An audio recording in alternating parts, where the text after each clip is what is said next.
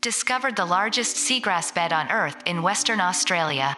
The seagrass bed in Western Australia is equivalent to 20,000 football fields, oval, due to a cloned sapling, which has grown steadily for 4,500 years.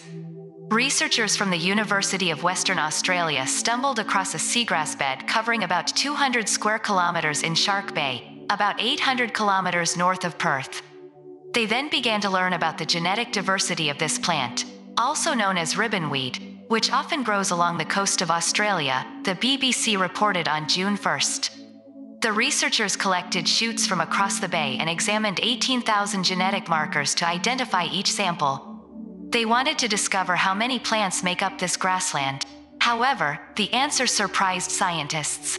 The answer impressed us. A single plant has spread more than 180 kilometers in Shark Bay, making it the largest known plant on Earth, said Jane Edgeloe, lead author of the study, said.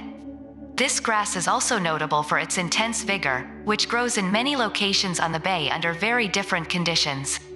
Dr. Elizabeth Sinclair, one of the team members, said, "It appears to be very adaptable, tolerant of a wide range of temperatures and salinities, along with extreme light conditions. These factors are often difficult for most plants. This grass usually grows as a lawn with a spreading rate of up to 35 centimeters per year."